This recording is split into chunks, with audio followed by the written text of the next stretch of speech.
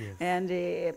And like I mentioned at the beginning of the show when we were reading that Psalms, today we're just here to declare open heavens. Mi leo sijakam kupreach. Leo nimekam that together in agreement in Jesus' name, that we're gonna agree open heavens over our lives. Wase huku nje wanapostingi tu, naonanga watu wanapost social media and all that, but watu wanakipitia, people cannot even open up to say, but God knows, God sees it, God knows how much you're struggling, God knows what you're going through, but unless you speak words, unless you declare some things into your life, you will never see them, you will never experience them. But God has given us that power, the power of prayer, the power of declaration together. If you agree, the Bible says, if we agree together, it has been agreed in heaven. Whatever we bind here on earth is bound in heaven. Is whatever we agree together in the name of Jesus Christ, it shall come. We shall come to see of it. So today we just want to agree together, open heavens over our lives. No more shut heavens, because there's nothing aside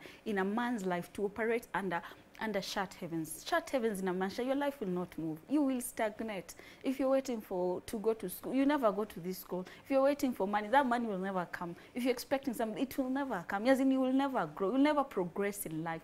That's the bad thing about shut heavens. But God is so much in the business of restoration in this month of November and December. If you hear God very well, God is just telling us he wants to restore. He wants to open our heavens. Open heavens comes with restoration. So how about we just agree together in the name of Jesus Christ that our heavens gonna open. Our heavens gonna open. And when the heavens are open, there is a lot of blessings that comes with open heavens, all right? God, and like I said, God is in the business of opening our heavens. A lot of things can come with open heavens. As we can see in Hosea chapter 2, verse 21, 23, God says, it shall come to pass in that day that I will answer. God wants to answer to you. God wants to answer to your heavens. What will God answer? According to Hosea 2, says the Lord, I will answer the heavens. God wants to answer your heavens. There are people who have been making prayers ever since January. They're wondering, what's up? What's going on? Do my prayers reach heaven? Your prayers have been reaching heavens. But today we want to take a different step by just declaring and ordering the heavens that let them open up. Because God right now wants to answer to your heavens. He will answer the heavens and they shall answer the earth. When the heavens open, there is rain. You know, the Bible inatumianga rain just to mean that things, blessings, those that have your name on it, there is a blessing specifically na jina yako. Your blessing you've been trusting God upon since the beginning of the year. I don't know how long you've been trusting that. You walikuwa na trustia God for 3 years, 4 years for something. Iyo yenye kuna jina yako in the will of God. God wants to release it to you in your life today. We are trusting God for a 24-hour miracle, instant miracle. The God of immediately, the God of now. I'm going to do it now, but only if you believe. Ndio nilikuwa nasema at the beginning of the show, to come with an expectant heart. Ukikambele ya Mungu unasema, mi raundi God lazima nitende hii. Ukituni jesisa, usituningi to just ordinary familiarity. No. Come with an expectant heart. Unasema, even through this channel, I'm gonna get my blessing today.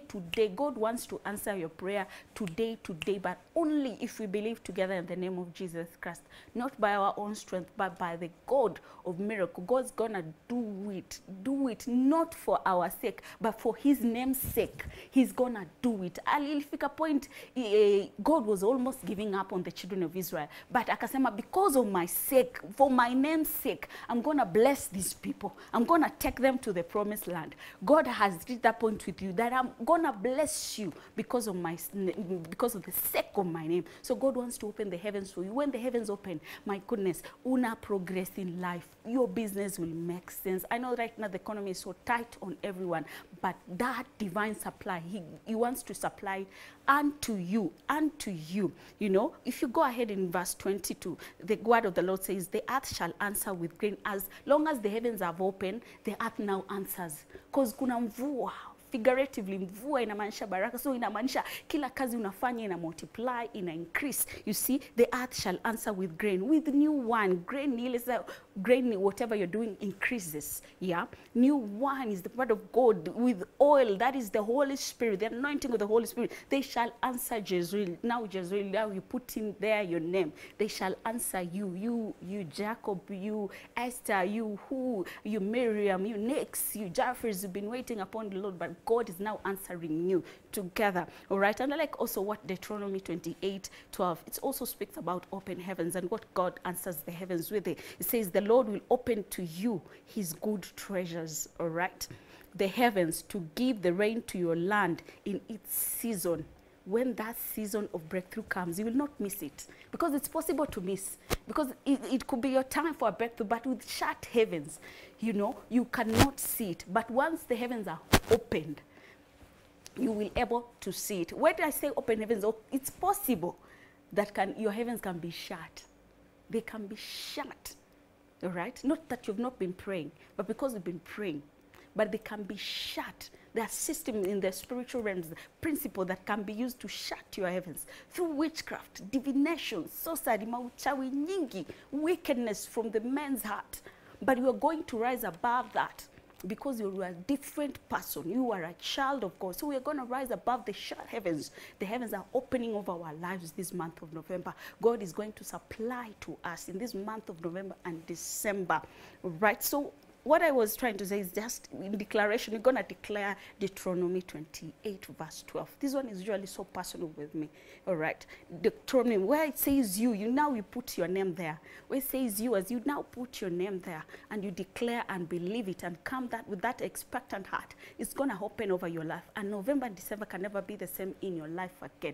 Everything you declare in the name of Jesus Christ. I'm walking under open heavens. My life is under open heavens. My career is under open heavens. My business is under open heavens. My family is under open heavens. Divine health, my health is under open heavens. And you're going to see the difference in your life. Inaenda kuwa tofauti kabisa, si ya kawaida. As I finalize Deuteronomy 28, all right, verse 12, we say, the Lord will open to you. Okay, we are putting now our name. Now put your name there. The Lord will open to Miriam his good treasure. In Jesus' name. The heavens, to give the rain to my land in its season, and to bless all the work of my hand. I shall lend to many nations, but I shall never borrow. Yeah, that is my punchline, that I will never borrow money from people, but instead, because God has opened the heavens for me, I'm the one who will lend to many nations, not just to anyone, to nations, yeah, to nations and to the entire nations, to many nations. You can lend to people in America, because the word of God says this. Because, you know, God has exalted his word above his name. He's not man to lie. Oh, he can never lie. Hallelujah. Amen. I hope you've been blessed, and beginning today, have that faith that your life can never be the same again. We've already together we've agreed in Jesus' mighty name that we are now walking under open heavens, and divine supply is our portion in Jesus' mighty name. That brings me to the end of the inspiration vibe, all right? Nixie. Amen, amen. I think all I can say is a big amen to that declaration at the end. And you must have any punchline, yes, and also the way you have finished about, you know, the open heavens, about not gonna borrow anymore, just lending and lending to nations, and even, you know, giving, you know.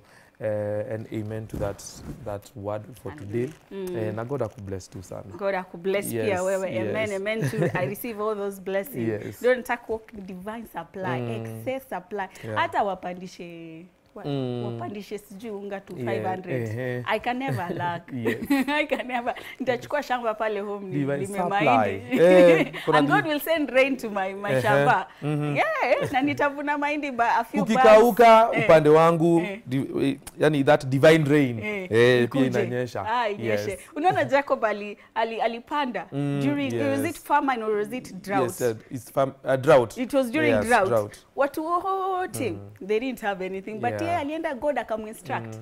Enda upande. Na alipanda na kavuna. Yeah, I can imagine how people were looking at him, you know, exercising the faith and exercising the direction. Your place. Si Ati alienda wewe pale ni nini, kufukuzwa. hizi ni gani? It was so abnormal, like Yeah. how now. The people say he prospered, he continued prospering Yeah. until he became very prosperous. Ilisinya wase hiyo area, wakamfukuza, akisema, ai, si tunalala njaa na wewe unapanda unavuna. With what rain? Those are the miracles of people who walk under divine supplies, who are trusting in God for miracles, unexplainable. In our church we call them notable miracle. Yes. Miracle ina happen hadi una note. This one, isi ya mwanadamu. Yes. Yes, we ask God to come and do that which only him can do in our lives, in Jesus' mighty name. Amen. Next, before we end, Yes. music mbili tatu. Yes. As we praise God All and right. we thank him for the miracles that he has already done in our lives. All right. Hallelujah.